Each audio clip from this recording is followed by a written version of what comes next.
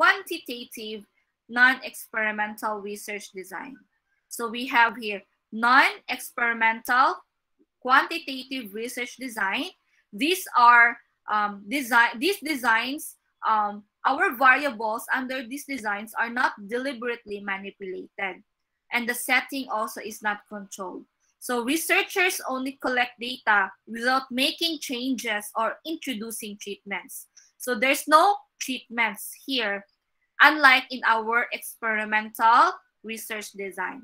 So data that are observed or obtained under non-experimental research design are analyzed as is, and the results may lead to the formation of hypotheses that can be later on tested experimentally.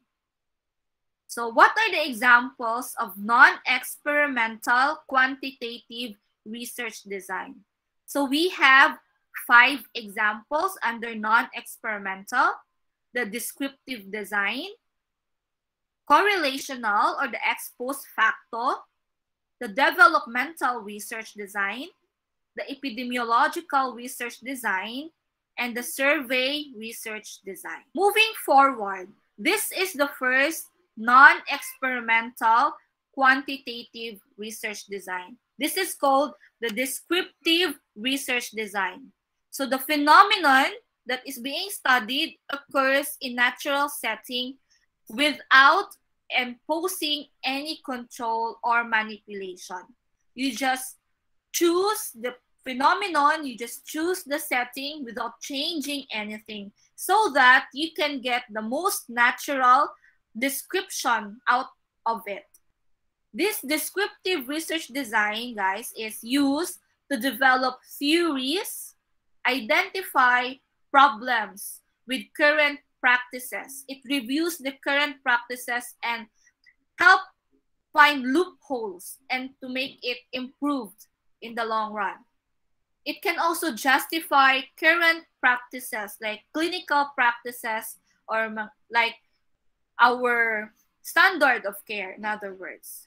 It also allows make judgment or determine what practices are doing in similar situations. So that is the relevance of our descriptive research design. Under our descriptive research design, we have univariant, we have exploratory, and we have comparative. For the univariant descriptive design, the studies are undertaken to describe the frequency of occurrence of a phenomenon rather than to study relationship. Again, it describes frequency, how often the phenomenon occurs. For example, a researcher is interested in assessing the experiences of patients suffering with rheumatoid arthritis. So you want to know who among the 500 respondents suffering with rheumatoid arthritis, how many people commonly experience the specific symptoms under RA. So you will be able to have a univariant or a single type of data, which is frequency. Another type of our descriptive design is the exploratory. So you investigate the phenomenon and its related factors about which is not much known. For example, an exploratory study to assess the multifactorial dimensions of fall and home safety measures for elderly people living in selected areas in your locality. So we always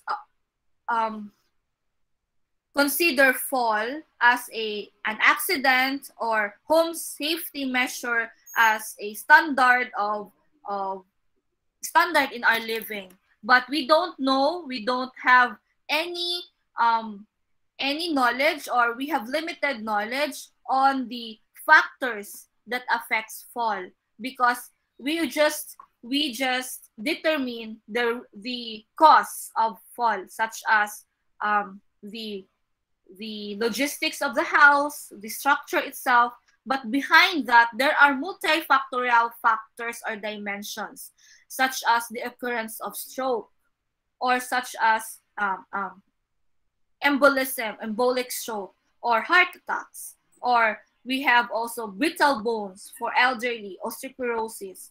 So there are a lot of risk factors to fall, and we want to explore it also. In pharmacy setting, we want to know what drugs can contribute to occurrence of unexpected fall among elderlies or among different population. So what drugs can make a person drowsy or can make a person fall asleep rapidly. So those